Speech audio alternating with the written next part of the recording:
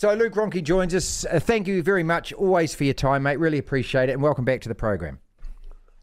Sweet, thanks for having me.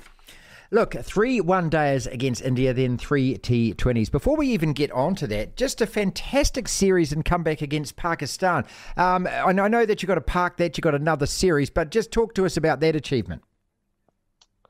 It was fantastic. I think that sometimes, I guess because we left so quickly after that series, it gets a bit sort of pushed aside or glossed over. But what the guys did over there was a fantastic achievement to win a series in the subcontinent for the first time in a long time, and to sort of play our first series in Pakistan in a long time as well was awesome. And the whole tour was fantastic. And to finish it off with that win was, I guess you can't finish it off any better. Yeah, Luke, to come back from one in a 3-match series, any series is bloody hard anyway, but to win it like we did on that last one, Glenn Phillips, incredible innings from him as well. It just must give the team so much confidence going into this Indian series. Exactly. That's sort of the messaging that's been given to the guys on this tour, is to not to forget how well they played over there. There are certain aspects we can still be better at, which is always a good thing as well. So you sort of use those memories and the I guess the thoughts that the guys have got from that series and bring it into this one, and it'll be a different challenge again over here against India, obviously, but it's an exciting one for the guys, and this sort of hopefully we can put some decent performances up again as well.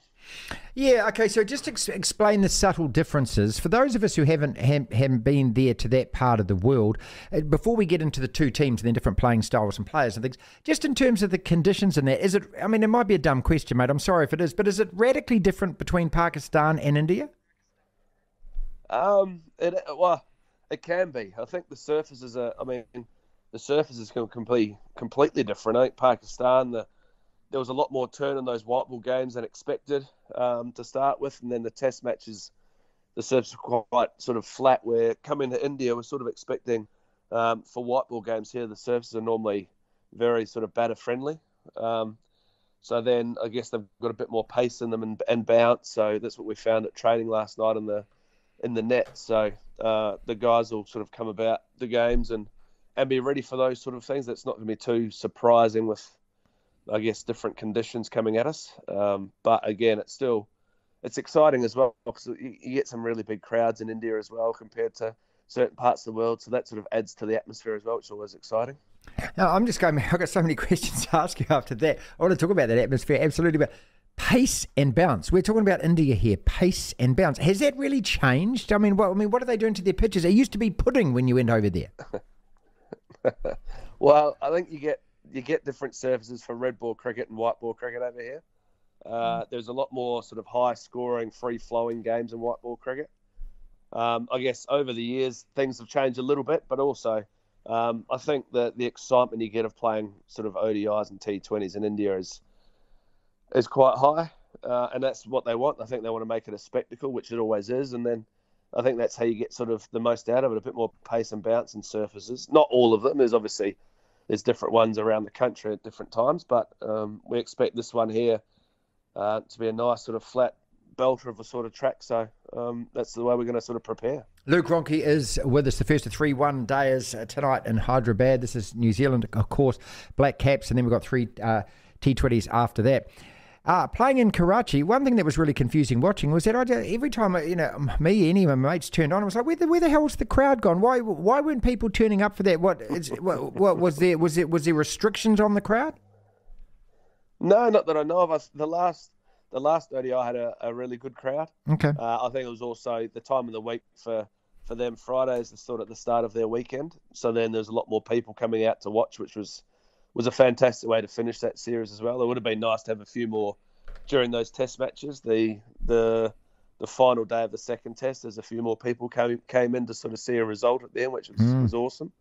But as the week went along, the crowd got bigger and bigger, so it was always nice to finish on a high with a bit more buzz and noise around and atmosphere. So it's always nice to play in front of a decent-sized crrowd. Look, I tell you what was just fantastic, mate, was seeing our team playing in Pakistan, actually, at Pakistani venues against. That was just. It's been so long. It's been a couple of decades. I don't think we can gloss over that, can we? No, I think that's it's an amazing place to play cricket. I've been there a few times playing in their local leagues with the PSL, and I guess the welcoming nature of Pakistanis and being able to play cricket over there, it's awesome. And for the guys to come out and play the way they did and contest every game the way they did was brilliant to watch. And the Pakistani players themselves were awesome as well, with how good they were with us when we weren't playing the games and then in games and those sorts of things. So it was a brilliant tour to be on. Yeah, look, a fantastic series. And look, I went back and had a look back through the record books of when we'd toured Pakistan. And this is crazy, mate. I don't know whether you know this, but you probably do because I know you love your cricket and you love your history and that. When we toured in 1969 and we won a series there, we played one match at a venue which is now Bangladesh, because Pakistan was split. It was West Pakistan and East Pakistan. Can you get your head around that? Crazy, eh? Yeah, I know. It's amazing, that sort of stuff. That's the cool thing as well, like the history of the game and the countries and how it works around that sort of part of the world. So I think when you look back at that, I think it's always a cool thing to say that you've been there, you've played there, and you've competed there, and you go back and say you actually won a series there as well. So I mean, it's all those things, I think, add to the great history of the game. Luke, do you honestly believe Luke Ronchi is with us, Black Caps versus India tonight? Do you believe that the way we played the tests and the momentum we got from that, we were so consistent both with bat and ball, that carried over into the one days? Again, sorry if it's a dumb question, and I know they're two completely different forms of cricket, but it just kind of felt like we were on a roll. Yeah. I mean, that's, again, I think that's definitely not a dumb question, because that's the way the guys have always wanted to sort of play their cricket. This team has worked it well, where we try and stay consistent in our prep and the way we want to play our games. We obviously adapt to surfaces and conditions and things very well, but you want to continue on. It is still the same thing. It's a cricket ball coming down at you. So it doesn't matter if it's red or white. You change your sort of mindset a little bit for different formats. But we need to stay as consistent as possible when you're playing different parts of the world. And the guys are doing a fantastic job of that. Even when we have sort of newer guys come into the group, they mould straight into that style of play as well. And I think that's an amazing thing for the whole of New Zealand cricket domestically, and our sort of high performance and all those sorts of things. It's all moving in the same direction together. So I think that's something that you look back at and look at it, I guess, in the present as well. It's a fantastic place to be in for New Zealand cricket. How much of these series is about the sheer pragmatism of winning the series, and how much of it is looking forward, obviously, to the One Day World Cup coming up at the end of the year, October, November, and developing players, trying out different things for that tournament? Yeah, I think the second part of that is definitely more so of a thing. I think we never go into, you always want to win, obviously, that's the way the game works, but if you're going into it thinking, no, we have to win this series, then more often than not, you put added pressures or added expectations on something that doesn't need to be there.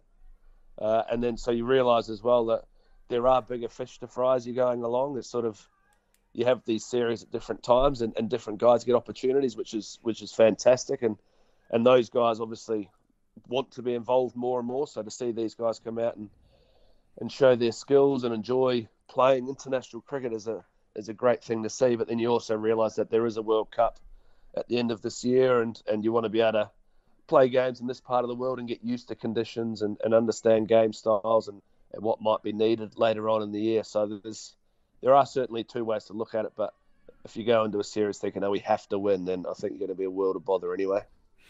I reckon that I can punt this one, and I reckon I'm going to be right. I reckon that this series, the T20 and the one days against India, are not going to be affected by the weather like they were in New Zealand. How's that? I'd expect so. Oh, look, I'll actually give you the lotto numbers next. But I mean, that's one thing. There's one thing about India, isn't it? And also that part of the world, the consistency. Yeah, it is, and it's still going to be cooler than usual. I think the first game is still going to be fairly warm for the guys, but I guess this time of year in this part of the world, it is a lot cooler in the evenings and things like that. But yeah, if there's rain come around, then I'll be giving you a call straight back and wonder what you get up to. They're in imperious form. That's the other thing. I mean, watching, and reading the bits and pieces from Sri Lanka. I mean, breaking our record for the the biggest number of runs and a defeat and things. And Kohli just basically hitting almost 2 off every ball. Any special plans for him, or can't you plan for a guy like that? No, again, there's always plans for people. I mean, no one's perfect. They're obviously playing a fantastic brand of cricket at the moment and playing it really well. So it's going to be tough, and we all understand that. But we also know if we actually do our stuff as well as we possibly can, then it's always going to be great contests. So that's one of the things. The guys sort of trust themselves, they trust each other, and that's all you can ask going into a series is that, and sort of put your best foot forward and see what happens. I think you can always bowl your best ball or bat your best, but there's always an opposition who can do the same thing. So as long as we're going in there with the right mindsets that we need and the right attitudes that we need, that we're going to go out there and play as well as we can as a group, and then we'll see what happens at the end of the game. Couple of quick questions. We'll let you go. And thank you so much for your time, Luke. It's been fantastic, mate. All right. So the difference with Kane coming back to be the white ball captain after Tim captained the red ball during the Test series, we know now that Kane's actually in charge of the white ball. So how does that change, if it changes at all? It does change because they're two different people. I mean, there's still two sort of different captaincy styles and the way they want to go about it, but they've also played a lot of cricket together. So no matter what, they're leaders on the field anyway, so they're always talking and working through things together. But that's always the way that's the nature of this team as well. You can be the captain, but you've got other people around you to help you out. So they have their styles, and the guys know Kane and the way he works, and they sort of know Timmy as well, even though he's a new captain. So it works well. The guys are sweet with it, and the cricket we've been playing, even though it's only been sort of one series, has been really good. So we've got obviously Tom Latham looking after the group for these ODIs, and he's done that before as well. So the guys sort of know what to expect from the different captains. Okay, and these count for points towards the One Day World Cup. Is that relevant or not? I'm pretty sure we've already qualified for that anyway. So in all reality, that doesn't mean too much. But It's, again, like we said earlier, it's making sure we're prepping for that World Cup and knowing how we want to go about it, and the guys going out and showing their skills and trusting their skills and seeing how we go from there. Awesome, mate. Thank you so much again for your time. Great talking to you. Not a problem. Thanks for having me.